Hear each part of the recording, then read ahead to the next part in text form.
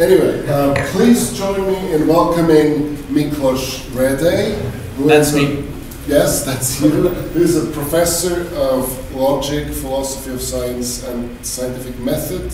It's the name of the department, but I'm just a professor of philosophy. It doesn't really matter that much. Professor of philosophy in the Department of Logic, Philosophical Method. Department of Philosophy, Logic, and Scientific Method. Thank you very much. It's always a bit of a mouthful. At the London School of Economics, where he has been since 2007.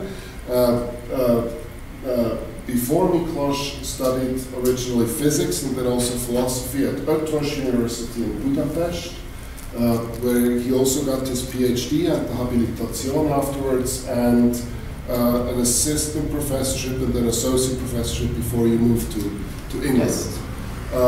Miklos works in the philosophical foundations of contemporary modern physical theories, mostly quantum mechanics, quantum field theory, quantum logic, and the philosophical foundations of probability theory.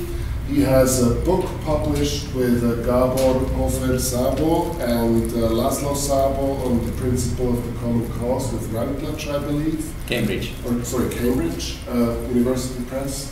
And an old book, which is a classic on quantum logic and the algebraic approach, or some with... Algebraic approach to quantum logic. Algebraic approach to quantum logic with Kluver Press. And several collections, I think, of papers on and by John von Neumann, on which he's also published.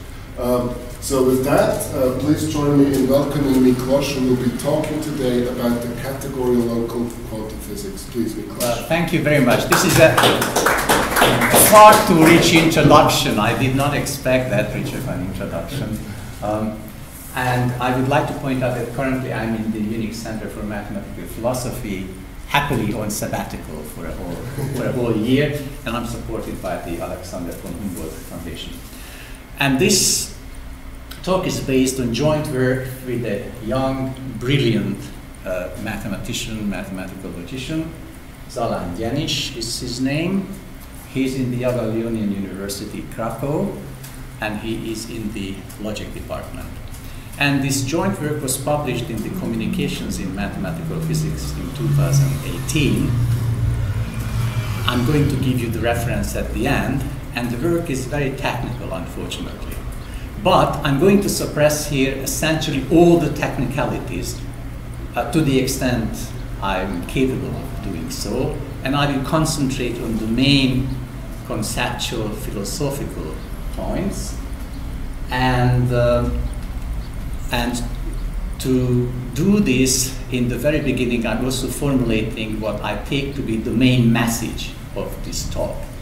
It's on the next slide, but I'm going to be sitting down because it's easier to navigate the slides. And also, I'd like to face the audience. That's my preference. So I see when you're happy, I see when you're very desperate, when you are and unhappy. Also, I understand some of you have to leave before this whole thing ends. Just feel free to leave anytime, any of you, by the way.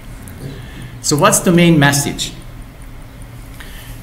This main message consists of 4 parts, and the framework, the general topic which this talk and which this paper is about is the problem of how to express relativistic locality, not just in general in quantum theory, but in connection with a particular approach to quantum field theory, which is the categorial quantum field theory, also called categorial local quantum physics.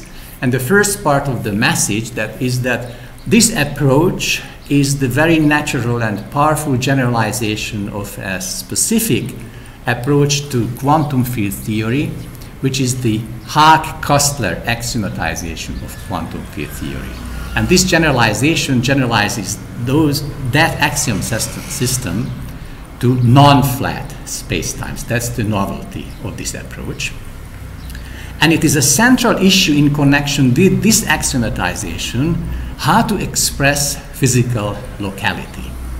And what I'm going to talk about is an idea as to how to express physical locality in this categorial approach. And I claim here two things. One is that there is a very natural notion of categorial subsystem independence or subobject independence, which one can formulate in general terms of category theory. And this notion of independence, categorial subobject independence, might be interesting in its own right. I'm going to tell you why I think so. And the second part of the main message is that this general notion can be specified in categorial quantum field theory by taking a specific category which is relevant for this categorial approach, namely the category of C-star algebras, with the operations as morphisms, and if you specify this general subobject independence in terms of this category, then you end up having an expression of locality which is an axiom or can be taken as an axiom, and this is the right axiom. This is what I claim, in terms of which relativistic locality can be formulated. So this is the non-technically formulated message. I hope it's clear enough.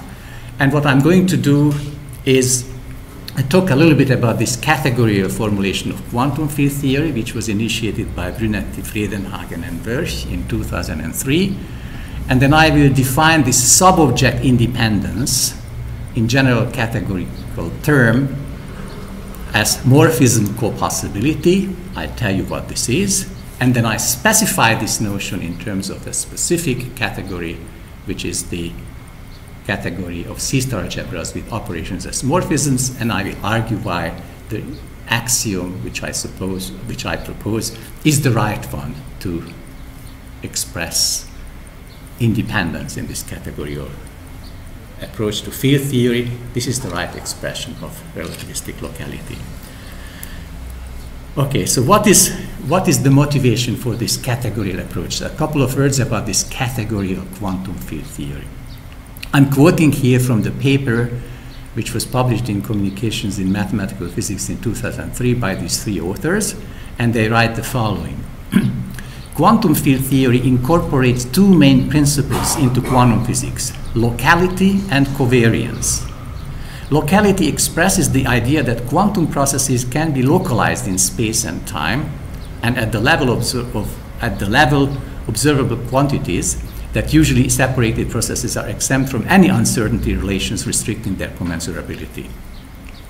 The principle of covariance within special relativity states that there are no preferred Lorentzian coordinates for the description of physical processes, and thereby the concept of an absolute space as an arena for physical phenomena is abandoned. Yet it is meaningful to speak of events in terms of spacetime points as entities of a given fixed spacetime background in the setting of special relativistic physics. In general relativity, however, spacetime points lose this a priori meaning. The principle of general covariance forces one to regard spacetime points simultaneously as members of several locally diffeomorphic spacetimes. It is rather the relations between distinguished events that have physical interpretation. This principle should also be observed when quantum field theories in presence of gravitational fields is discussed. This is the main motivation, and their conclusion that quantum field theory is a covariant functor in the fundamental and physical sense of implementing the principles of locality and general covariance. I think in this circle of experts, I don't have to say anything more. It should be clear what the motivation then is. Minkowski's spacetime is just too specific. You have to formulate quantum field theory on a non-flat spacetime, somehow implementing the idea of general covariance. And this is what happens in this categorial approach, where quantum field is regarded as a functor, a covariant functor.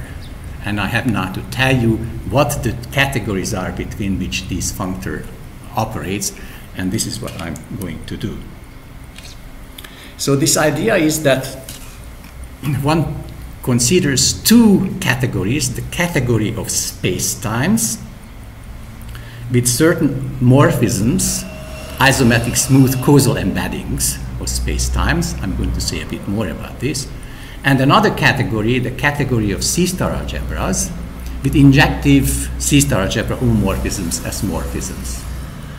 And the idea is that the functor associates with every spacetime in this category an algebra which should be interpreted physically as the algebra of observables that is in that particular spacetime.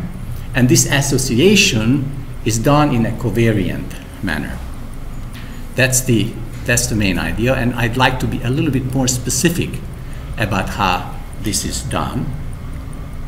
Namely, it's not just any space-time which is allowed in this approach. They have to be somehow physically reasonable space-times, and I'm going to tell you what the restrictions are which Brunetti, Fredenhagen and Verch impose on the space-times, and also say a bit more specifically what these causal embeddings, the isometric smooth causal embeddings are, because that the causality is a non-trivial requirement and it might be relevant for what is coming later.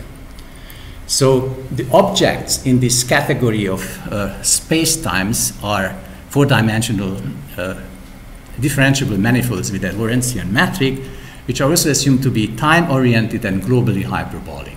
These are physically